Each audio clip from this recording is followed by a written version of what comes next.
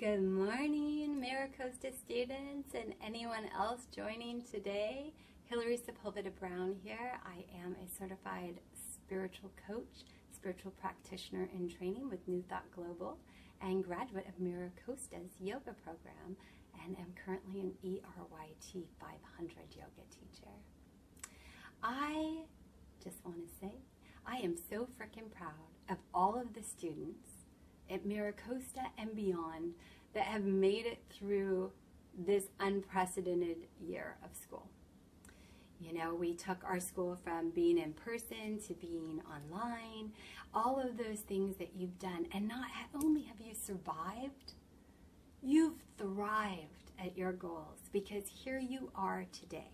So whether you're graduating from the Mira Costa yoga program this quarter or you're continuing on till fall, I just want you to know I see each and every one of you, and I am so proud of you. And today I just want you to place your right hand on your heart and your left hand over your right. And I want you to take a deep inhale through the nose, taking a sippy breath, suspending that breath at the top, and I just want you to think about where you were a year ago and where you are now and say yes, and exhale audibly. And again, taking a sippy breath, a little bit more air. I want you to know that not only did you make it this far, and do we see you, but you are all that you've ever desired to be. And exhale. And with that next breath, inhale, suspending at the top of your breath in silence. I want you to find the rhythm of your heart.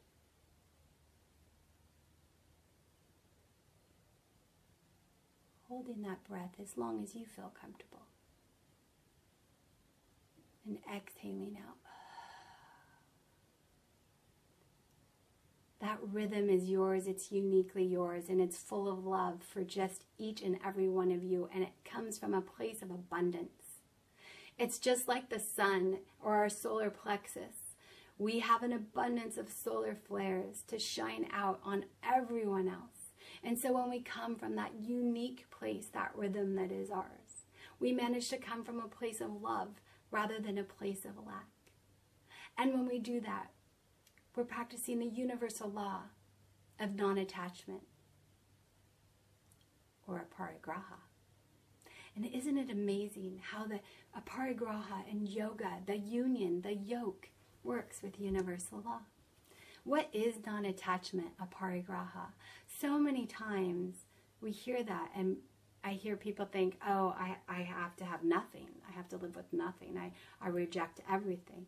And that's actually not the flow, right? We have a flow. So to have non-attachment, we have to stay within the law of abundance as well, in the flow of the natural cause. Because we are part of the collective, the one divine mind, right? And the I am within us has that ability to create.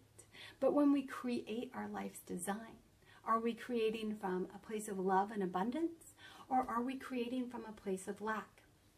And so just in thinking about aparigraha and non-attachment, the non-attachment is to the outcome. So we can have our dreams and desires and hold them and believe and claim that they are true and know that they are true and take inspired action to reach those dreams without being attached to the outcome, because we know they are done. So we're not worrying every day, oh my gosh, will I get my certificate? Oh my goodness, am I going to be able to pay my rent? We know it is done. And we take the inspired action that our conscious mind, our soul inside of us, because we are part of that collective, and we each have that ability to listen, to sit in quiet place, to hear the answers that come from within, from the I am, from the source of love and abundance, of non-attachment. Does it mean that you're promising a life of poverty, to not be attached. Perhaps we're each individual and we all have our own choice. I can't say what it means for you because I don't know what your dreams and goals are. But I can say in truth, we have to stay in abundant flow. And each one of us is a birthright, as the own I am within us has that option of that abundant flow. And to not be attached to the outcome of those dreams, but to still have them and claim them. We claim them. We know they are true. We know that you are all yogis, right? This is truth. Do you feel that you are a yogi yet? Maybe you feel you're on your road. Maybe you feel you're there, right? It's your own path. We just are not attached to what the outcome looks like. But we can see our dreams. We can see our goals. We can claim them and still practice aparigraha. And in knowing that, I just want to thank each and every one of you at Mira Costa for not only surviving, but thriving through this year, giving inspiration, giving breath of life to so many through your practice and to yourself. And I just want to say, as a graduate of Mira Costa, to thank you all the teachers that teach the classes to us there, and for them adjusting to being online, and for this year, and for showing up. And I want to say to all of you, thank you for showing up for yourself, not being attached to the outcome, and claiming what it is you desire, because you are the creator of your own life's design. And I just thank you. Thank you, thank you, thank you. And I know that all of you guys are going out into the world and doing amazing things. And that is what I see for each and every one of you. And the light in me honors and sees the light in each and every one of you. Namaste.